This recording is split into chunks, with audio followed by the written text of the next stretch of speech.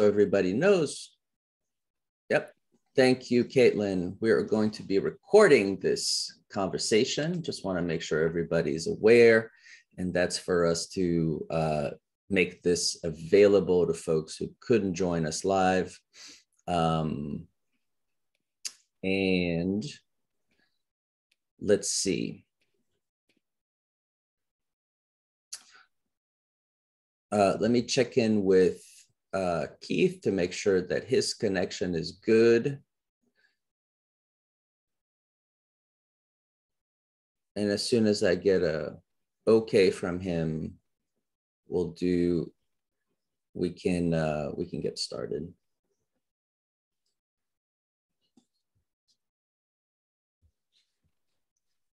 Last call for bio breaks or coffee breaks or anything you need to do.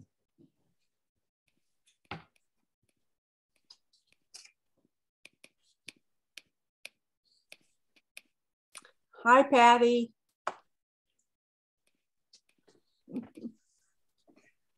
Patty, you're muted if you're speaking.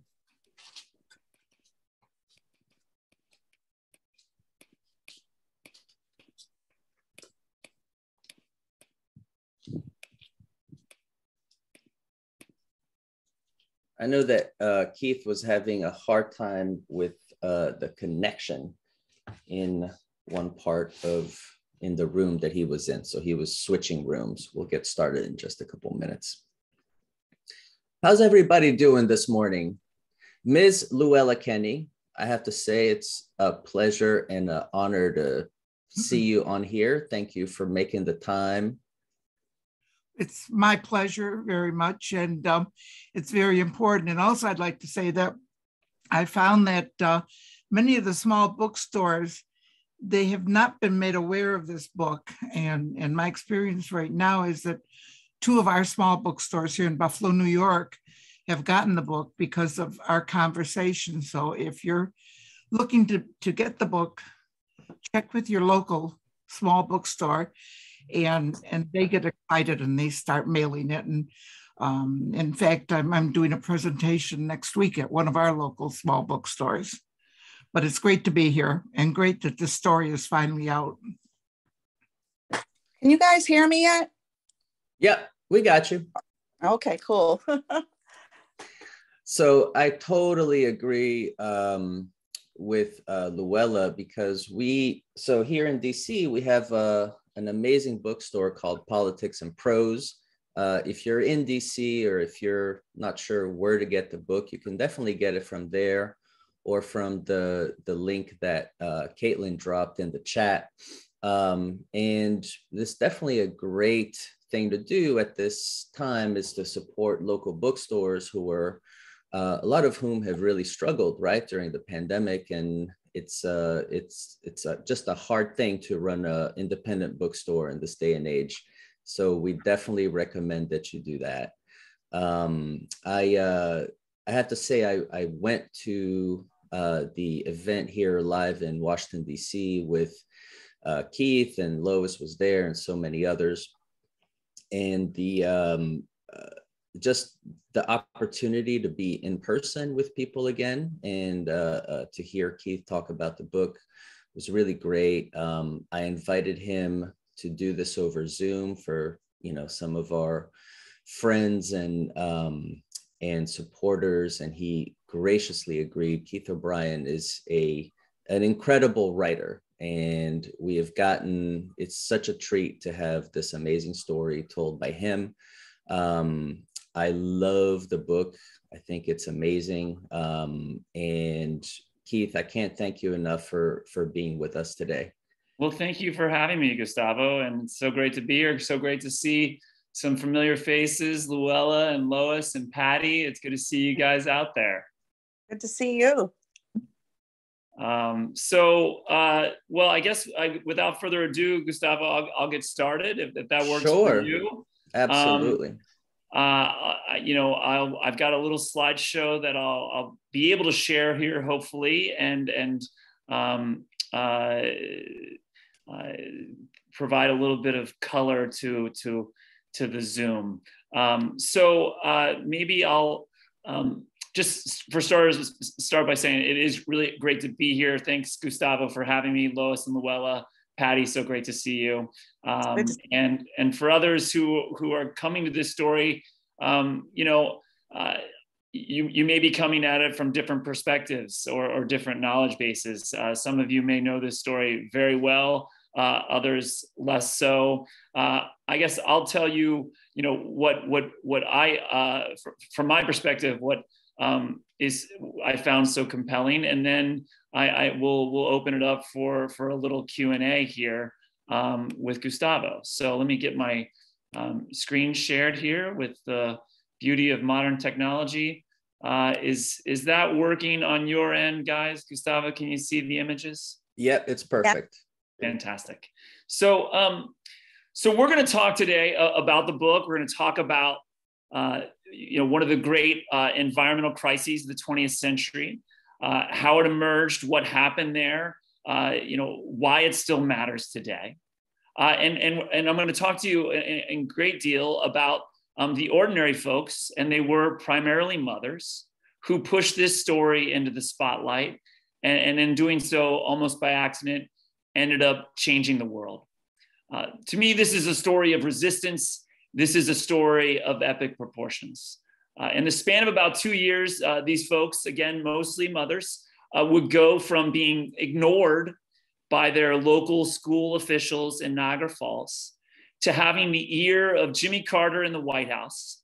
And they would find themselves staring down one of the most powerful businessmen in America and prevailing. That is the story of Paradise Falls. But before we get into that big story, I wanted to start with a smaller moment, a behind the scenes moment from my reporting. I wanted to begin today with the story of a bird. Now, in one of my very first interviews for this book, I spoke to Luella Kenny, who's here in the Zoom. In the 1970s, Luella was a mother of 3 boys on the east side of Niagara Falls, who with her husband, Norman, had purchased a small home there on 96th Street. It was a little red brick house, and it was for the Kennys, a really great place to grow up. It was located 6 miles due east of the waterfalls that most everyone knows. 6 miles up the river on the edge of town in a neighborhood called LaSalle. This was a neighborhood of a tidy grid of streets of primarily starter homes. These were all single-story ranchers. But it was a desirable place to live. These were families who were scraping their way to the middle class, often on factory workers' wages. And they were primarily families with young children. And those children liked to gather on a wide expanse of rectangular land that you can actually see here in these photographs, that the kids simply called the playground. Now, the parents sometimes wondered why this land had never been fully developed, but the kids asked no questions because this was, an almost magical place for them. There was a school in the heart of this land. There was an actual playground with play structures, a baseball diamond. And on weekday afternoons or weekends, the children knew they could find their friends here. This school and this playground actually in the heart of this neighborhood were one of the reasons why people wanted to move to this neighborhood. But the Kennys had another reason too. Their home was located way up on the northern edge of this neighborhood. You can see there in that red circle on 96th Street, in an elbow turn there in the road, sort of in a modified cul-de-sac, backed away from any road traffic. And it had a large backyard that you can make out there in the Google photographs that rambled back into a confluence of creeks. This was for the Kenny boys a sort of paradise. In In summers, they would slosh through the waters of those creeks, catching crawdads. In winters, they would actually skate on those creeks. And then in 1978, problems began to emerge. Secrets long buried in this neighborhood began to seep out of the ground in ways people had not seen before. One of the Kenny boys began to get sick with a mysterious set of symptoms that stumped local doctors. And Luella Kenny, being a mother, began to focus all of her attention, on her son and her house and her yard and those creeks. Luella began to wonder what was in the water.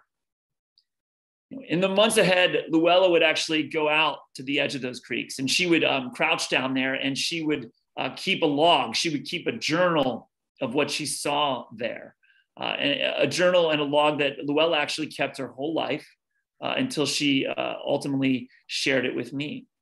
And in this journal, she wrote things like, water level high, oil slicks, murky, orange appearance, odor permeates the air, oil slicks moving down creek, deep orange appearance from drain to part where major part of creek is starting, odor is present in an entire backyard.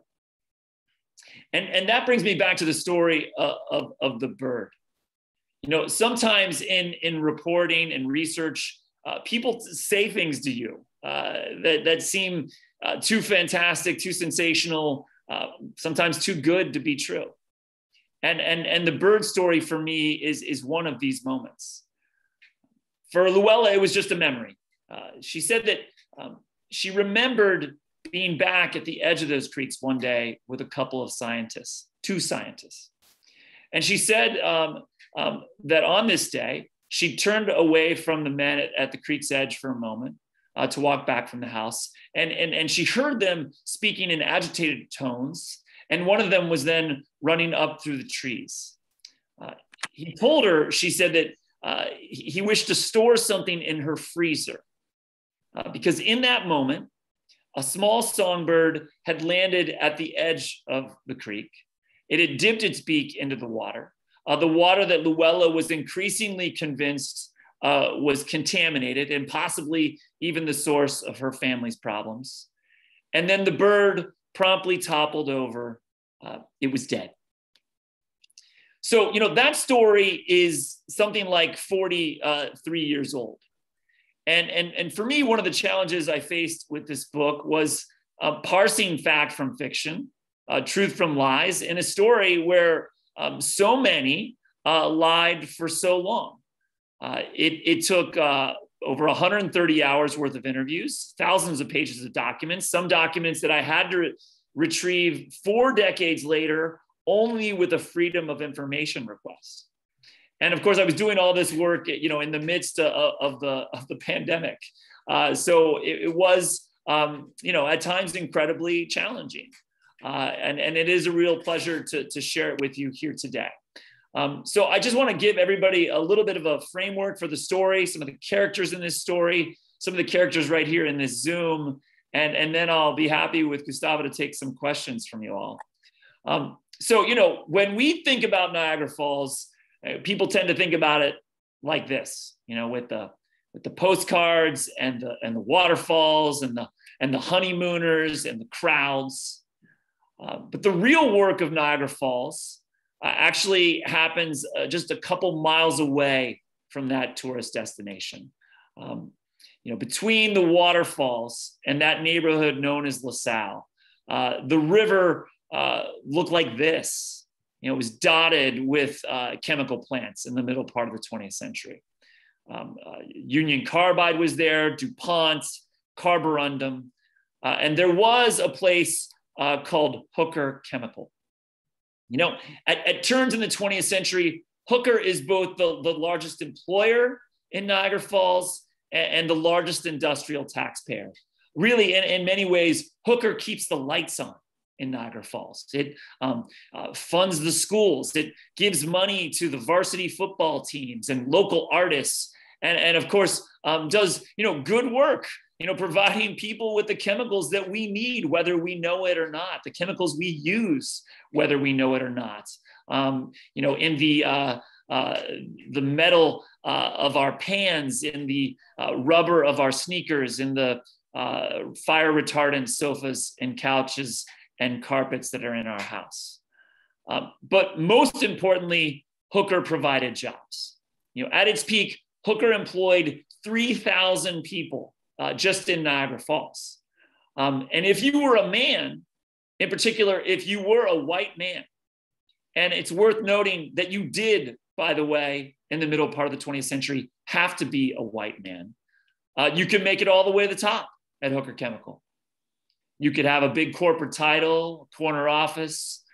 You could fly on the corporate jet. And if you were really lucky, you could fly on the jet with the man who acquired Hooker Chemical in 1968. He was one of the wealthiest capitalists in America at the time, with the most powerful lawyers at his beck and call. He was the chairman of Occidental Petroleum. That man's name was Armand Hammer. But for all the good work that Hooker does, the jobs it provides, the profits it generates, the tax dollars it creates for the city of Niagara Falls, it also created its fair share of problems in the city, at times alarming problems. At that plant along the river, workers were injured with alarming regularity. And residents living in the neighborhoods closest to the Hooker plant often had to live in clouds of noxious fumes that wafted up or down the river. Workers also died at the Hooker plant, again, at times with alarming regularity, in explosions, chemical fires, accidents that defied explanation. On at least 2 occasions in the 1960s, the manhole covers on Buffalo Avenue, that major city thoroughfare right in front of Hooker, the Hooker plant, popped and blew, skittering into oncoming traffic like giant frisbees. And then, of course, there were the secrets that Hooker buried in multiple places in the city of Niagara Falls, but primarily in one place, a rectangular stretch of land in the heart of a neighborhood known as LaSalle. In the 1940s and 50s, Hooker acquired this land here and began using it as a dump for its chemical wastes and residues.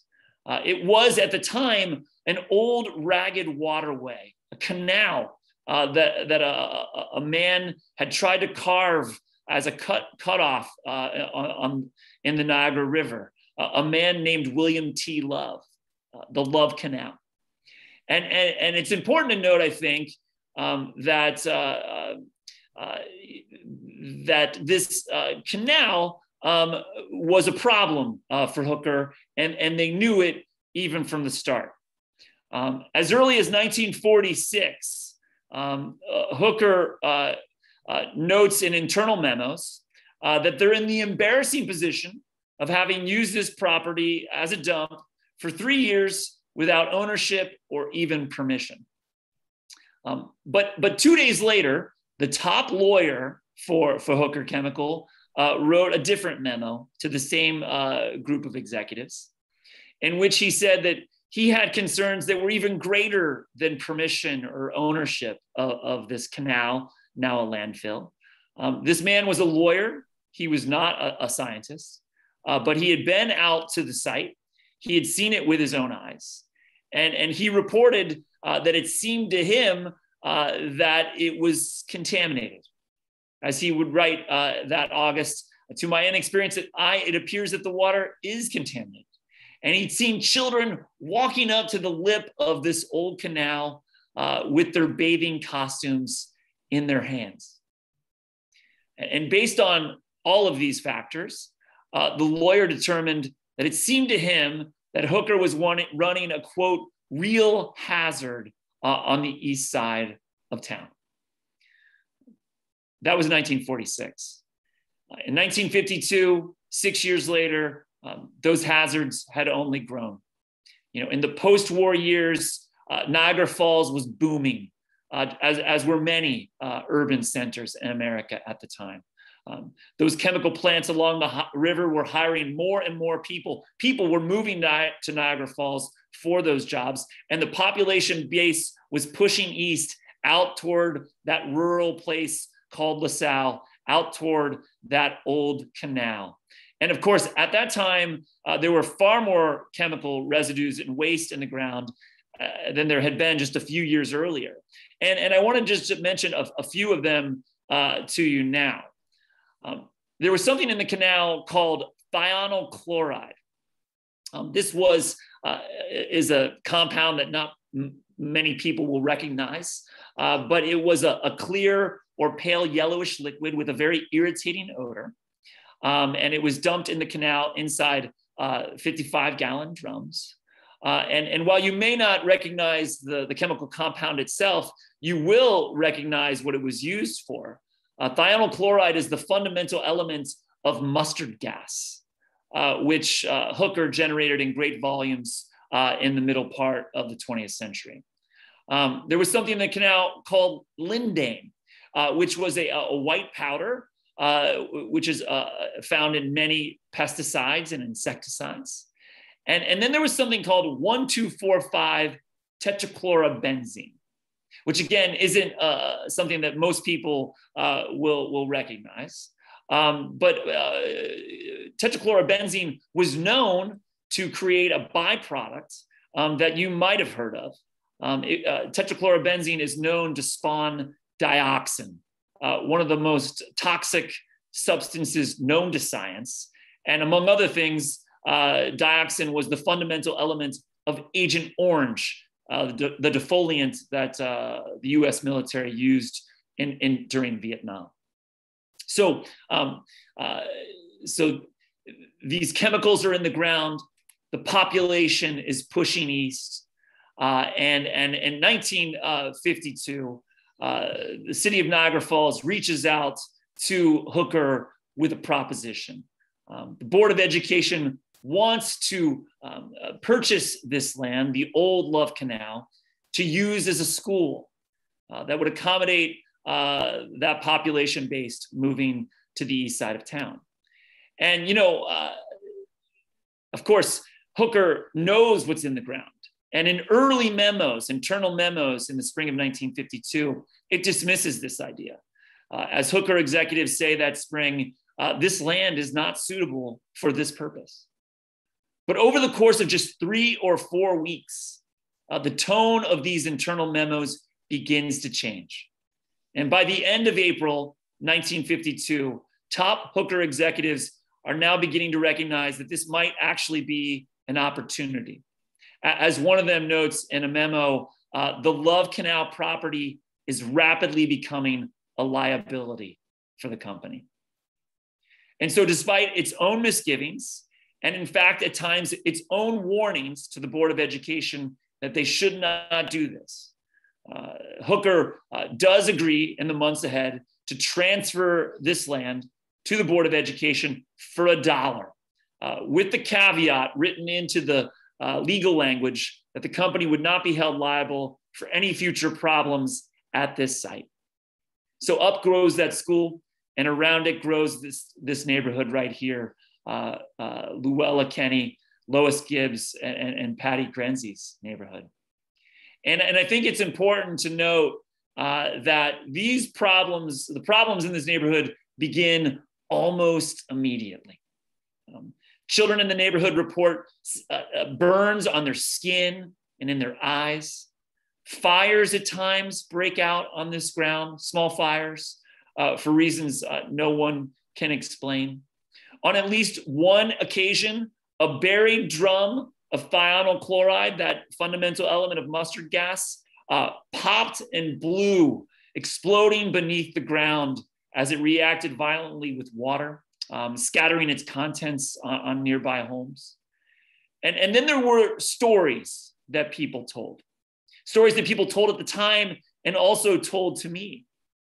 In interview after interview, people said, especially kids who had grown up in the 1960s and 70s on this land said that they found rocks on this land that would spontaneously combust, rocks that would catch fire. Now, of course, this also sounds insane and absurd, and it certainly could not be true. But again, in interview after interview, people said the same thing to me. And then one day, I was in the library in Western New York, going through old newspapers, and I found this headline here from March 1966. It was a very small story, but in it, a school principal in Niagara Falls had reported to the city that students on his playground were finding rocks that caught on fire. Apparently, one of these rocks had caught fire inside the pants pocket of a small boy. And the top health official in the city of Niagara Falls at the time, a man named Ernest Gideon, was quoted in this story as saying he was concerned about the, quote, fire hazard. And he wanted people to know he was worried. And he also wanted to share a solution that he had to this problem. And his solution was as follows. He advised anyone finding the material, these rocks, to immediately submerge it underwater or bury it. And, you know, in all the crazy things and ridiculous things that I unearthed during this research, this was so stark to me for a couple of reasons. Number one, you know, I live here in New Hampshire. And as you can maybe see through the backside of my Zoom here, you know, I have some forest around me. And I can tell you for a fact that if my two children, who are two boys, 14 and 12, found rocks out there in that forest that caught fire, they would not bury it or submerge it underwater. They would think it was the greatest thing they ever found. You know, they would think this was a fantastic discovery.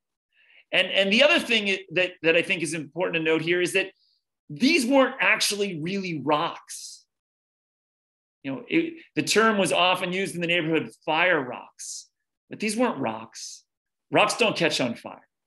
These were lumps of congealed chemical waste. That was what was catching on fire. So, you know, a series of poor decisions by multiple parties and agencies over the course of years and decades has led to an unprecedented problem in the heart of an American neighborhood, 1,000 families, Black and white. And then in 1977, 1978, these problems begin to emerge in ways that people cannot ignore any longer. And that is really when the characters in this story in Paradise Falls emerge and begin to fight back. And I just want to introduce a few of them to you now. The first I want to mention here is a woman named Bonnie Casper. Bonnie's in the photograph here in the striped patterned shirt and the light slacks standing in the middle. She was 28 years old in this photograph. And she is not from Niagara Falls and not a resident of this neighborhood. Bonnie Casper is a congressional aide for the newly elected congressman from Niagara Falls, who is standing two people to the right there in the tie and the shirt sleeves. That man in the tie is John LaFalce.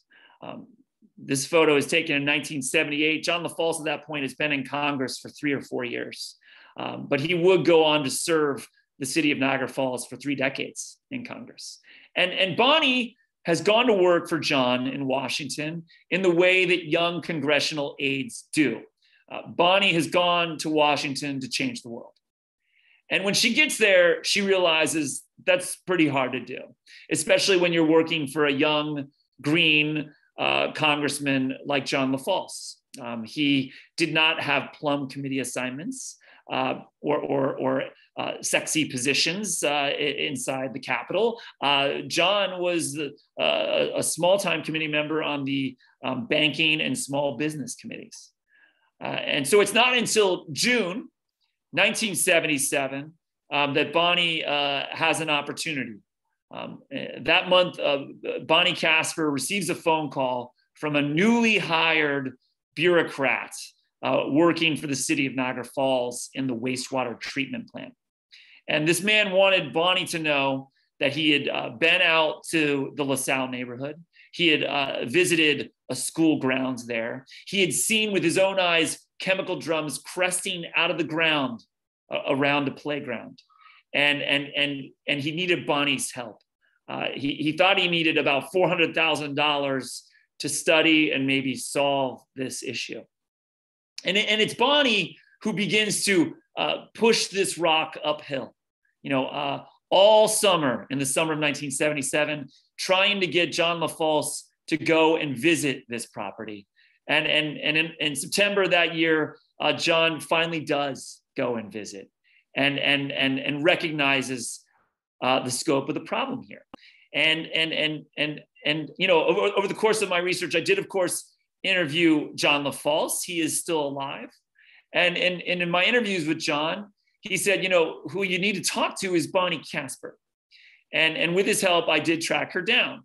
And Bonnie lives in the DC metro area still today, though she's no longer in politics. Bonnie is a real estate agent in Bethesda, Maryland. And, I found her and we spoke on the phone and then I went to meet her in Bethesda. And she told me before I went that she had kept a lot of things from this time in the way that many folks did. And she said, would you like me to bring some of my papers that I kept to the office? And I said, sure. And so, I go and I meet Bonnie at her real estate office and I walk in the door and we go to this small side conference room and we walk in this room and I immediately recognize that I've underestimated what Bonnie was talking about here, because Bonnie kept boxes of material that she did give to me. And it was really only with this material, these internal memos inside John LaFalce's office, that I was able to build out the early months of this problem before many residents even understood what was happening. There was another woman named Beverly Pagan. Beverly also was not a resident of Niagara Falls or of this neighborhood. Beverly lived in nearby Buffalo, about 25 minutes away. And here she was a PhD level biologist. And also, I think just as importantly, Beverly was a mother. And Beverly had spent the 1970s doing cutting edge research about a new idea. Beverly was writing scientific papers that connected problems in the environmental world, like say smog or air pollution, with lung disease or asthma. And she had also written papers in the 1970s that connected smoking cigarettes with cancer. And so, of course, when problems emerge in this neighborhood in Niagara Falls, Beverly wants to visit, and she does. And in the summer of 1978, she begins running her own tests of the soil on this old canal, this landfill, this playground. And she begins to realize or come to the determination that the problem that extends much further than state health officials are willing to admit at that time. And Beverly begins to state these opinions first privately and then publicly. And when she does that, Beverly really puts herself in a very difficult position because the lab that Beverly works for in Buffalo is at the university at Buffalo, a state university. And in fact, this lab was affiliated with a place called Roswell Park, which actually fell directly under the umbrella of the State Department of Health. And so when Beverly begins to make statements that directly contradict health officials in Albany, she's actually directly contradicting her own bosses. And Beverly begins to pay a price for that, a price that she actually knows she's paying at that time. And of course, I did track down Beverly too. And she lived the last 30 years of her life right here in New England, where I live. She lived in Bar Harbor, Maine, about 4 hours north of my house. And I found her in late 2019 there. And in early 2020, just weeks before the pandemic hit, I spent 2 days at Beverly's house up in Maine. And, she was in her early 80s at that time, and her memory wasn't what it once was. But in addition to the interviews, Beverly also had kept documents. As she told me on my first visit there, she said she had kept an entire file cabinet, 4 or 5 drawers, and maybe 4 or 5 boxes. As it turned out, Beverly underestimated what she kept. Beverly had 9 boxes of material related to her time at Love Canal. But more importantly, perhaps, than what she kept at her house in Maine, was what I found about Beverly elsewhere. I visited the state archives in Albany, New York, several times for research for this book. And as you might imagine, there are thousands of documents at the state archives related to Love Canal. And when I go to a place like that, I'm going with very targeted reasons. I know what I'm going to see. I know what I'm going to scan that day. I know what I'm looking for. But when I do go to a big archive like that, I also, will search for anybody I'm writing about, even tangentially, or any topic that's even adjacent to what I'm writing about, just in case. And so, when I went to the state archives, I also, searched for the names of some of the key folks in the neighborhood. And I can tell you that, in the history of the state of New York, there have been, millions and millions of state employees. And not all of them get a file at the state archives. But when I punched in Beverly's name, a file did pop up. And it was labeled Beverly Pagan Employment File. So I requested to see it, which is, an easy thing to do. But I was denied access to this file. I was told that it was a private matter. It was personal. So I did file a Freedom of Information request for Beverly's records. And then I waited 9 months to get a reply.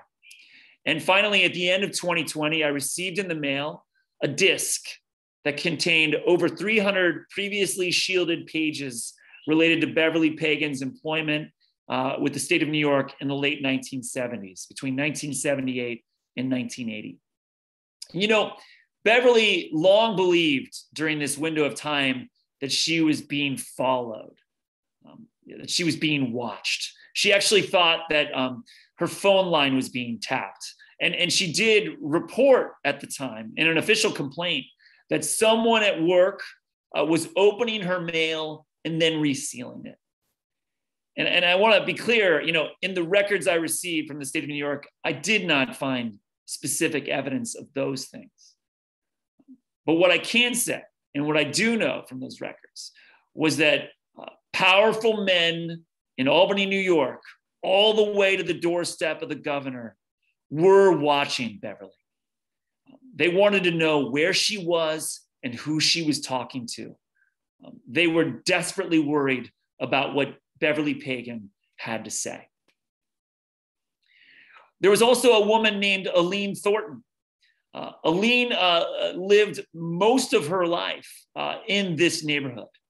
Aline was raised just on the downtown side, the western side of the old canal, in a public housing development called Griffin Manor. She spends the tail end of her childhood at Griffin Manor. She moves away briefly and then returns, Aline does, to raise her own children there. And so, when the problems begin to emerge in 1977, 1978, Aline does what mothers do. Aline begins to connect the problems in the outside world to the problems in her own house. And she cannot help but think about her third child, a son, Gregory Thornton, who was born there at Griffin Manor in the LaSalle neighborhood in the 1960s, but would not live to see his second birthday. Gregory Thornton died in the 1960s there of leukemia. There was also a woman named Lois Gibbs, who many of you know, who's right here in this Zoom today. And Lois lives on the other side of the canal, the eastern side of the canal on 101st Street. And Lois and her husband, Harry, have moved there with their two children, Michael and Melissa, because they are claiming a piece of the American dream. They've moved to this neighborhood because it is a good place to raise a family, and they have a small house there on 101st Street, and Lois is happy there. Lois, her husband works at the Goodyear plant, and she is what they said at the time was a housewife, a stay-at-home mom. And Lois was the kind of stay-at-home mom who, wasn't confident speaking out in groups, speaking up at the PTA meetings or even teacher conferences, and until things begin to change for her. In 1977, her son there, Michael, begins to attend school on that land, on that old canal in LaSalle. He begins to go to kindergarten there. And by Christmas that year, Michael Gibbs, previously healthy, is now suffering from seizures. And doctors inform Lois that this is just something that happens at times. And to be fair to doctors, it is. Seizures in a great many cases, especially with children, are what doctors would call idiopathic, meaning we don't know what causes it. And Lois begrudgingly accepts this diagnosis until the spring of 1978, when she begins to read small stories in the Niagara Gazette that mention an old canal, an old landfill, chemicals buried in the ground, and some investigations that authorities are doing there now. And, Lois at that point does what many parents would do. She goes to the school district and she makes a modest request. She simply asks that in the fall of 1978, they move her son, Michael, to a different school, given his health condition. And I often have wondered, how this story might be different. Indeed, how this history might be different if the school officials had satisfied that request, but they did not. As they told Lois, the school was safe and her son would be fine. And Lois is now angry and begins to go out into the neighborhood, gathering signatures on a petition she has written with her own hand, asking simply that they shut down the school until they can learn more about what's buried there. And that summer, she gathers over 150 signatures on this petition. And she's ready to bring it to Albany to present to health officials there when they make a different announcement, an announcement that shocks her. Not only are they going to shut down that school ultimately, they're going to recommend evacuation for the people living closest to the old canal, and then they're going to order evacuation for some 230 different families.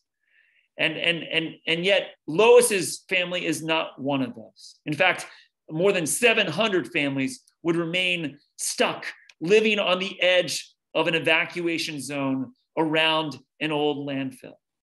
And she will spend the next 2 years really leading a fight to escape their own homes. A fight that for which she will also pay a great personal price at times. And it is really Lois, more than anyone else, who pushes this story into the spotlight. And in the span of those 2 years, does get the attention of the national media and the attention of John LaFalce, the governor of New York, Hugh Carey, and that man on the left there, Jimmy Carter. In fact, by October 1980, Jimmy Carter will personally invite Lois Gibbs on stage with him in Niagara Falls. And he will say that day that were it not for Lois, he would not be there. And finally, there is Luella Kenny. It is Luella who will personally stare down Armand Hammer, the man who sits at the top of Occidental Petroleum and Hooker Chemical. It is Luella, a mother of 3 in her early 40s, who will personally confront him. And, for me as a historian, that was actually fairly easy to confirm. There were news accounts of this confrontation. There were witnesses I could interview. And in fact, over the course of my research, I found a transcript of this confrontation that, and of all places, was housed at Columbia University in New York City. But the story of the bird that died in Luella's Creek, that was harder to confirm. You know, on all my research trips to Western New York, to the State Archives, to the National Archives, to many different universities, I found nothing about a bird dying in a creek. And then one day I was right here in New England. I was just about 50 minutes from my house here in New Hampshire. I was at Tufts University, north of Boston. And I had gone there to spend the week with Lois Gibbs's papers. And, you know, when we talk about papers, we're talking about your memos, your letters, your mail that you received, the mail that you wrote, your notes, your journals, whatever you kept. And you know, Lois gave her papers to Tufts University many years ago because they had given her an honorary degree there. And so, you know, of course, I want to spend a lot of time with Lois's papers, and they are voluminous.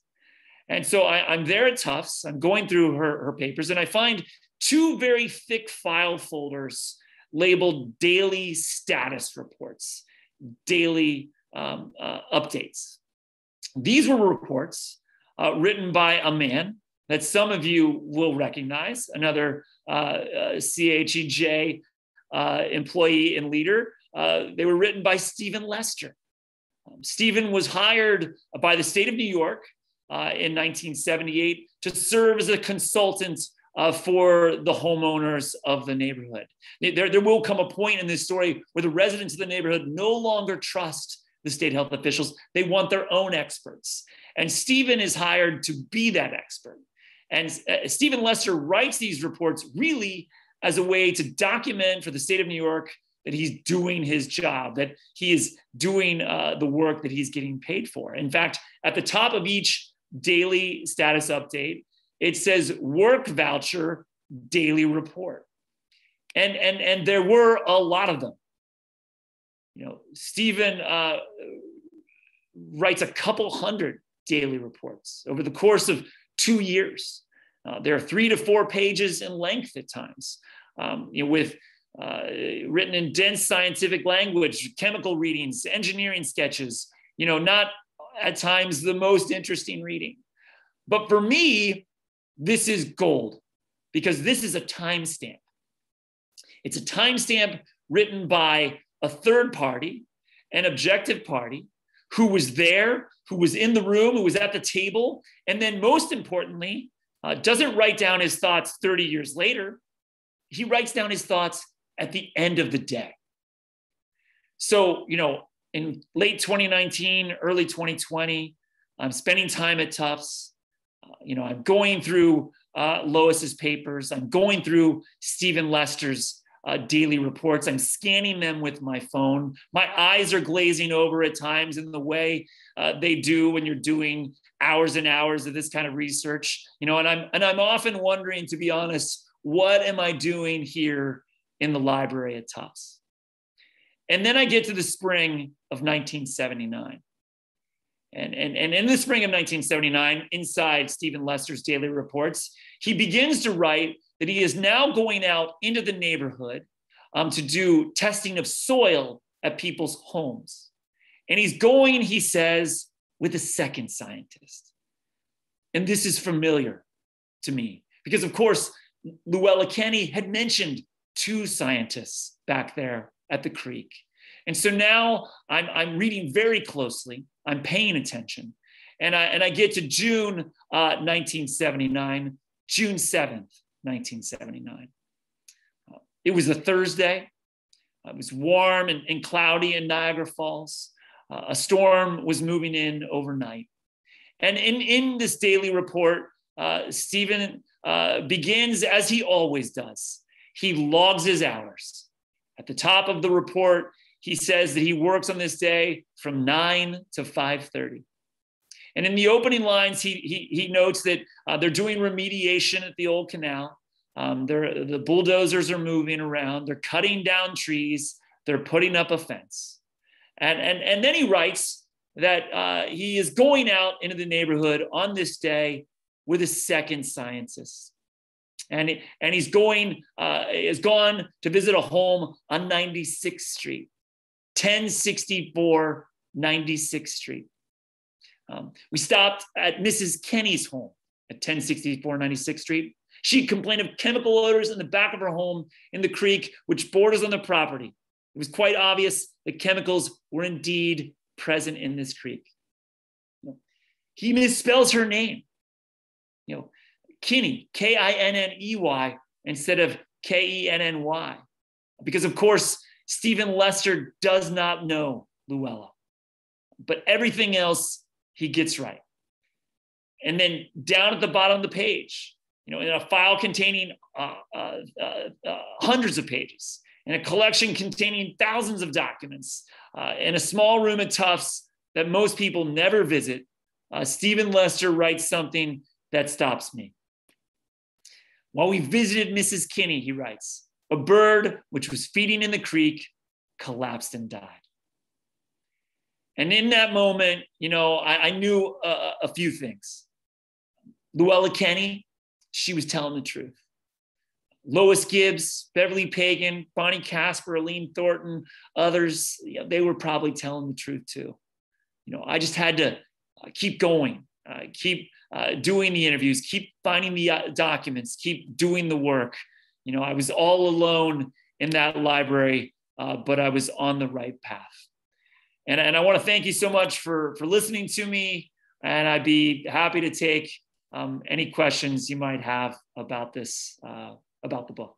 Thanks so much, guys. Thank you, Keith. That was amazing. Thank you, folks, for being with us today. If you missed the intro, we are just really here celebrating Keith's work.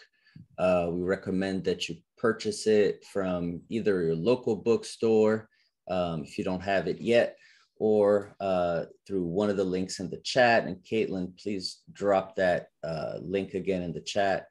I wanted to just say very briefly too, that it's such an inspiring story to me. I wasn't there then, but we work today with so many communities that are still going through some of the same struggles. So it's a very current story, but it is unusual in that there were so many amazing leaders like Luella, Lois, Patty, and so many others who were not named, who really brought that victory home and were able to inspire so many other people to continue those types of campaigns and that type of work. And we're also recognizing part of the reason we're having Keith here today is to recognize May 21st as a really important historical date, which was the second evacuation. So that is a date that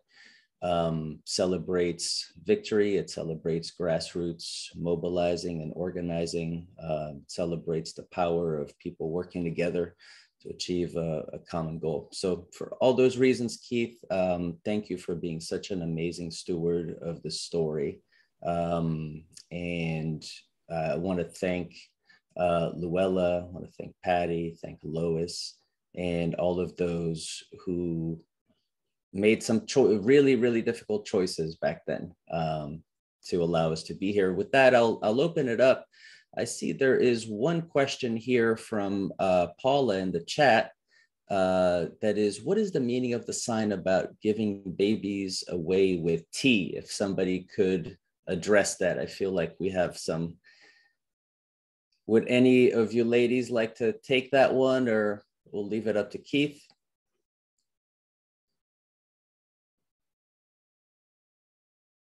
I can take it as best I know. So you can Google it, and you'll find a number of different answers. It's an old saying.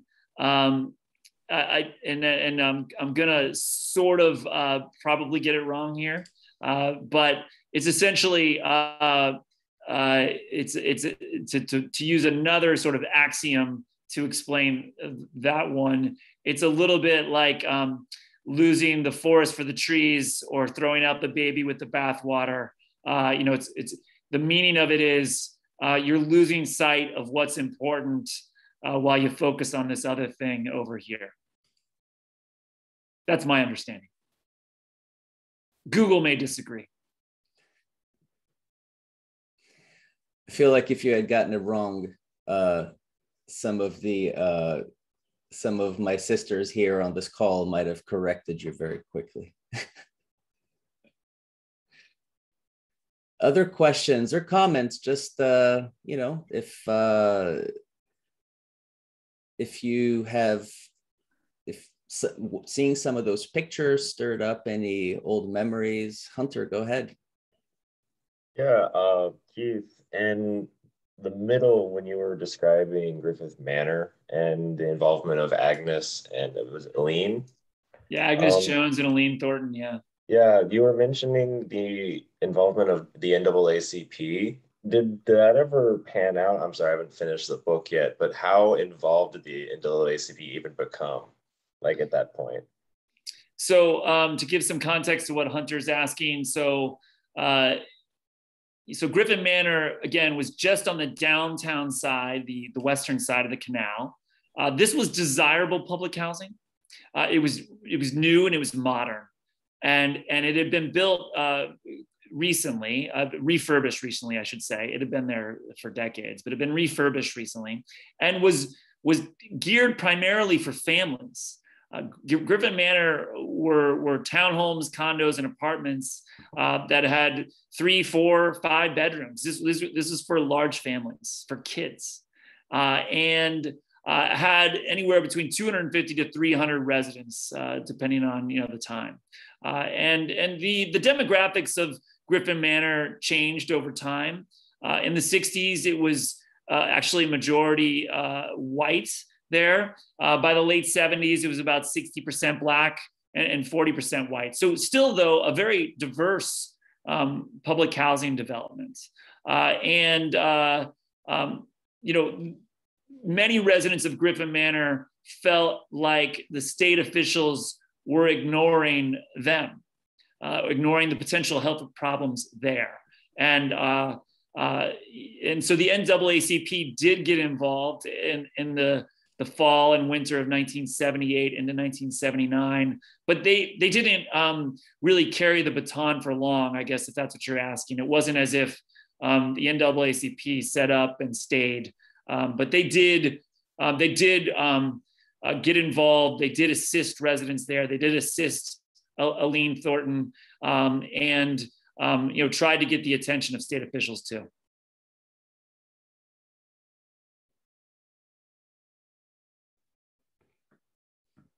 There's a question from the chat. Could you talk about the role of hooker employees and unions in the organizing? What tensions were there and what collaborations? Yeah, well, Lois could certainly chime in on this too. So there are two aspects to that answer. On the one hand, people defended hooker, even within the neighborhood. Even people whose homes were contaminated, even people whose homes were part of that first evacuation, some of those people defended hooker.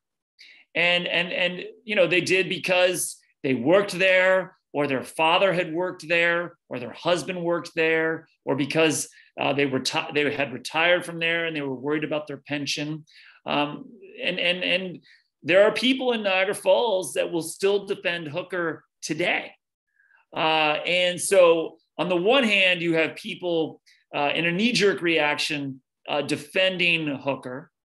On the other hand, as this slow-moving disaster played out over the course of many months and even a couple of years, some workers in the city, and I'm talking about factory workers, floor workers, people working on the edges of other hooker plants and other hooker dumps, rather, within the city of Niagara Falls, became alarmed by what they were reading in the neighborhood of LaSalle. And they began to worry about the hooker dump that was right next to their factory. And they began to worry about the noxious fumes that sometimes wafted in from that dump. and the own health problems that they have as a result. And so unions did, by 1979, begin to organize to fight hooker as well. Lois and Beverly Pagan and perhaps others here in the Zoom did meet with them to try to give them a game plan. You know, and it's interesting to me, and I would love it for Lois to address this, but you know, Lois was doing the kind of community work even then, you know, that CHEJ has done now for 4 decades. You know, she didn't need to meet and discuss the problems that the union workers were having in another part of the city. But Beverly and Lois did go do that and offered them a sort of strategy that Lois and Beverly had used. And in March 1979, when Lois and Beverly would be invited to go testify before Congress and go testify before Al Gore's committee, they would be joined there by union workers. Yeah, Buffalo, just to add to that, Buffalo is in Western New York was a hugely union area. Like everybody, there was auto industry, the chemical, everybody was in the union. If you weren't in the union, you probably weren't living there. You were probably an import from somewhere else and needed to get a clue that unions matter. And so, you know, the union was very supportive. All the unions were very supportive of all of our events and stuff like that. And you know, all of our families worked in the industry. So beating up on Hook or beating up on Goodyear where Harry worked, or beating up on NL where Norman worked with Luella, you know, doesn't do any good. What we had to do was, you know, we weren't in a plant, we were in a community. And our community had levels of chemicals that were higher than the plant where our men and women worked every single day. So you know, it was part of our background. And so, yeah, it wasn't a big deal, actually. I think when we went knocking on the door, Debbie Cirillo was another one of the local leaders there. Debbie Cirillo and I knocked on the doors around the 99th, 97th Street First Circle. There was only one house that the person said, I can't talk to you because my husband works at Hooker. And if I talk to you, it won't be nice. And so, you know, because people understood, I get paid extra 25 cents to work on that chemical or with that chemical in the plant. It's in my backyard. I know how dangerous it was. You didn't have to educate them. They were already educated, mostly by the unions, about what the dangers were to these chemicals. And Patty knows a lot about this because Patty Grenzi lived on 99th Street. So she lived in the area. So when they evacuated in August 2nd, just pregnant women and children under 2, they were across the street from Patty's house. And Patty was pregnant with her daughter, right? Or was it Matthew? No, your daughter, right? Yeah. And so, you know, the whole idea of that. So Patty wasn't going after Hooker Chemical. We were going after the state of New York, where we're making these arbitrary decisions based on political lines and cost benefits as opposed to chemicals and health risks to both Patty and her neighbors and her unborn child. Did I get that right, Patty? We can't hear you. You're on mute.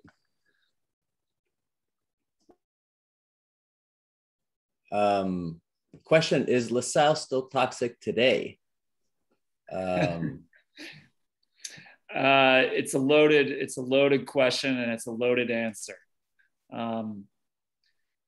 So if you go to the neighborhood today, well, let me step back for a second. In the late 1980s, about a decade after the problems first emerged, the state of New York conducted a massive study of the neighborhood, which by then was almost entirely empty of humans. And they determined that the homes on the downtown side of the canal and the northern side of the canal, so where Griffin Manor had once stood and where Luella Kenny's house had stood, were safe and could be habitable, could be resettled. But they also determined in that same study that the canal itself and everything to the east of it had levels of chemicals in the soil that made it uninhabitable. And so if you go there today, and when you drive in from the south, or you drive in from Buffalo and you go to Niagara Falls, you're going to cross over one specific bridge. And if you're going to go to the waterfalls in the tourist district, you make a left. And if you want to go to LaSalle, you make a right. And it's only about a mile from there. And when you drive into the neighborhood, you'll still see on the downtown side the small starter homes that had once, been there. They're still there, and they have been resettled, reoccupied. But everything on the canal itself and everything to the east of it is empty. And the question of whether it's still toxic today is up for some debate and still some litigation. 40 years later, there is still pending lawsuits related to the contamination at a place called Love Canal. And some of these lawsuits have been filed only in recent years by people who have moved back into this neighborhood and back into some of those homes and have now had health problems in their own families.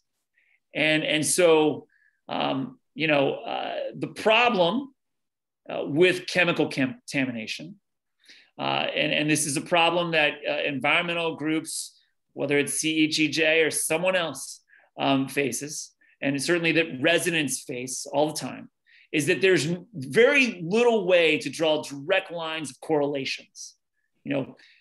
Is a child having seizures because of the chemicals in the soil, or is a child having seizures? Did a man die of brain cancer because of the chemicals in the water, or because he got brain cancer? And so sadly, for residents of places like Love Canal, and as you know, in fact, better than I do, there are still places like this today in this country. These kind of residents struggle to make these arguments because for every argument they might make trying to draw that line of correlation to the problems they're having, there are holes the size of a semi-truck through which lawyers on the other side can argue the opposite. Actually, Keith, I was just diagnosed with something. It's a rare form of arthritis. It's called reactive arthritis. And according to the doctor, and I think I Googled it, and according to them, it very well can be caused by environmental toxins. So that's something that's a given. Well, and this is, another sad thing, again, that many of you here know, again, better than I, but, as, during my research and everything, I joined all those Facebook groups, where, growing up in Niagara Falls, or survivor of Love Canal, Griffin Manor alumni. And, every time this issue comes up on one of those, social media posts, and someone, says they have cancer or said they have a problem like this, immediately people chime in and say, oh my gosh, my dad had that too, or I have that too, or my sister has that. And, and immediately folks think have to think that it's because of the lifetime or decades that they lived in this neighborhood. And that is just sort of a sad legacy of this story. Yeah, I think that one of the saddest things is that, the government doesn't stand up for us. And they've tried to deny, all signs of chemicals have been removed from the fence that's around Love Canal itself. They put a playground next to the 20,000 tons of chemicals that are still buried there. I was there one day doing an interview or something, and here's a pregnant woman with her small child on the swings there. And they'll tell you that they believe what the government tells you. And unfortunately, we learned the hard way that you cannot believe that the government will lie to you constantly. And I think that somehow or another, we have to change that. And Keith, I'll tell you, I am so happy about this book because it verifies so many things with all the in-depth research that you did, all of the things that we believed and we talked about all those years ago. So thank you, Keith. Thank you, Luella.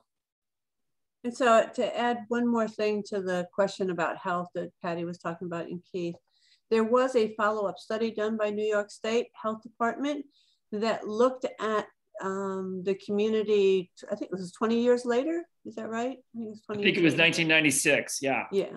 And what they found in that follow-up study was, because we were really concerned about reproductive outcomes, seeing that was so high. It was 56% birth defect rate during the time that we were living there, is they said that the reproductive outcomes for our children, so we're talking Michael, Melissa, we're talking Danielle, we're talking, Christopher and so forth. So the reproductive outcomes for our children are occurring at the same rate as it was for the parents. So over 50% of our children's children are birth defected or have a problem. And so then the question was, are these chemicals endocrine disruptors, chemicals that will change your genetics for generations to come? And the answer that New York State Health Department gave us is that we won't know until Melissa's child, for example, my daughter, until Melissa's child has a child, because it has to be 3 generations, because Melissa spent some time at Love Canal. So women are born with their eggs already in them. And so they have to wait until Melissa's child, who was not exposed at all to those chemicals, to determine whether or not it's a genetic thing. And so the thing that was frightening to all of us, and this is when we took hostages actually, was that the whole concept of living in this community is not just about living there and escaping and counting your losses and moving on, is that it could have impacts for thousands and thousands and thousands of communities across this country, impact in those families for generations. It can change the DNA of human beings. And that's just not right and not fair. I mean, to sit there and say, well, when Melissa's daughter, my granddaughter, Anna, she has a child, that will tell us whether or not it's just wrong. Yeah. It's just wrong. And I think that's really the bottom line of this. This is not a story that goes away when we write a book and we tell the story and we move out. This is a story that is going to go on for generation. And it's not just Love Canal. It's Houston, Texas. It's West Virginia. It's California. It's Arizona. It's every single state of the union. It's the Woolburn families, because I see Frank Bovet is on here. It's the Woolburn families that have been affected, or it's the military families in North Carolina. It's not just today. It's generation and generation. And that's the sad part of this whole story and the whole crisis that we face as a nation and we continue to face today. It's scary.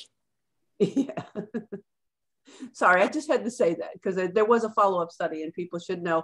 Also heart disease and urinary or kidney disease. There were a number of things that were documented to be increased in Love Canal's children. And that's really kind of sad. It's not just birth defects.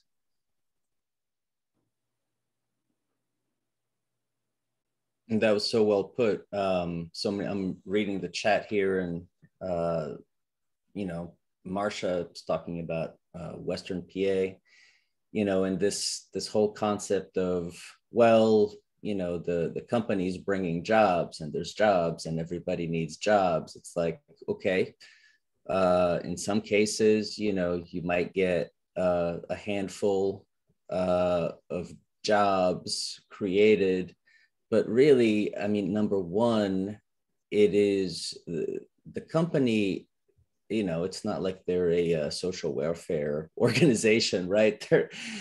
Companies are there to make money. So the CEOs and those executives are certainly benefiting more. And then the fundamental question is, okay, when we bring it back to the health of a child or the health of, not just somebody's child, but somebody's grandchild and great grandchild, what are a few hundred jobs worth? And this is an argument that people have all the time.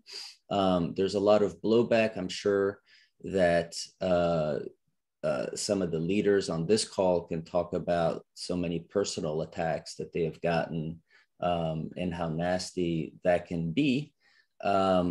You know, people saying, wow, you're going after our livelihoods, right? When, you know, we know that we have to just pierce through that, and it takes so much courage and repetition, and I think, you know, good stubbornness to see these campaigns through. We had lots of that. What, people talking bad about you, Patty? Well, we had, yeah, but I meant the stubbornness. Oh, yes, exactly. That's the more important part, right? Yeah, well, you got to stick to it. Terry, just you dropped a couple of comments, just wondering if you wanted to say anything. You can unmute yourself on the Zoom, if so.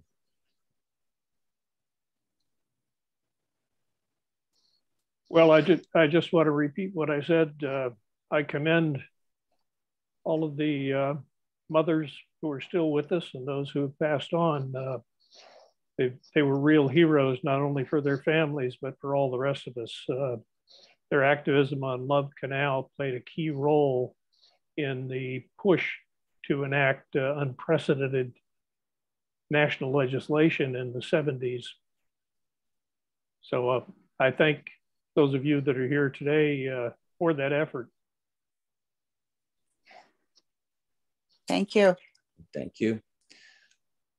Got time for maybe one last question, and then we will adjourn for the day.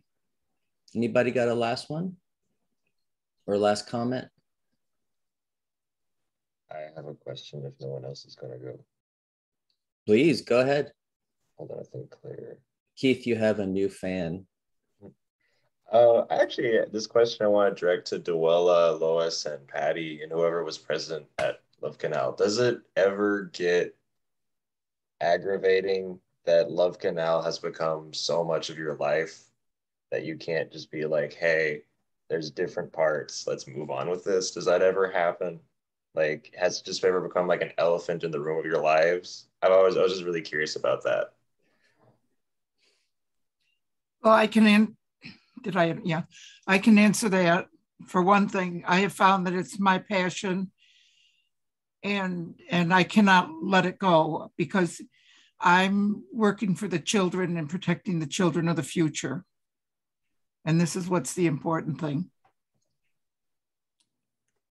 And that's why this book is so important, because it's about educating people about what happens and what happened to us, and it can happen to them, and how to break this cycle. People need to be educated. You'd be surprised at how many people, when you mention Love Canal, they look at you like you have two heads. They have no idea what it is, and it should be part of the history.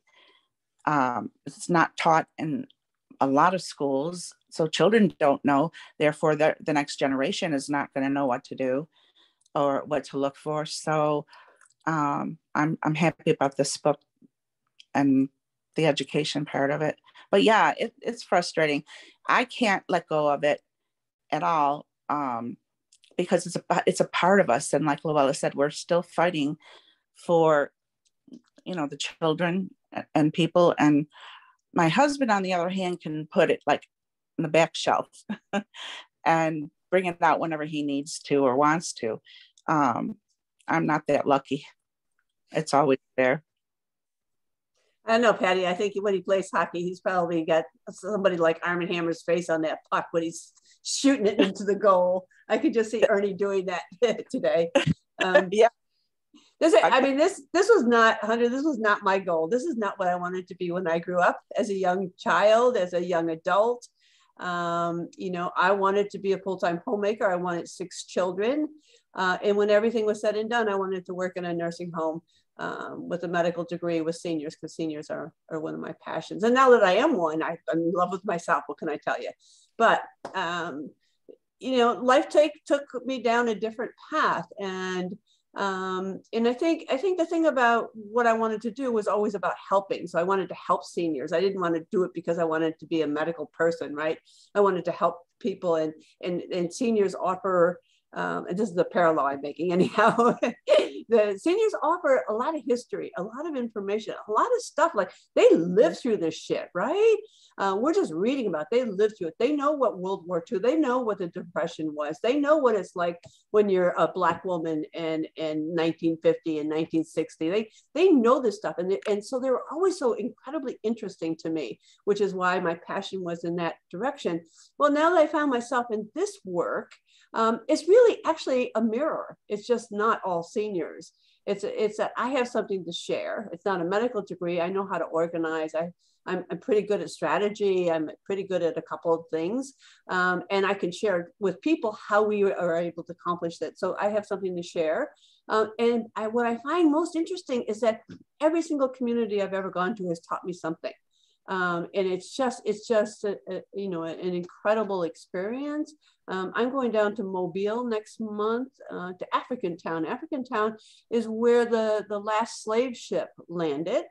And then the slaves of that ship created this town called African Town. They actually have the same culture they had when they were in Africa before people stole them and brought them here to America. But it's all surrounded by, it's in Mobile, Alabama. It's all surrounded by industry, and they're being poisoned. And so, you know, what I can learn in Africa Town is just going to be tremendous. I'm just really excited about that. So on one hand, I can sort of let it go, because I'm looking at it not as Love Canal, but looking at it, this is an opportunity for me to learn and experience and to share.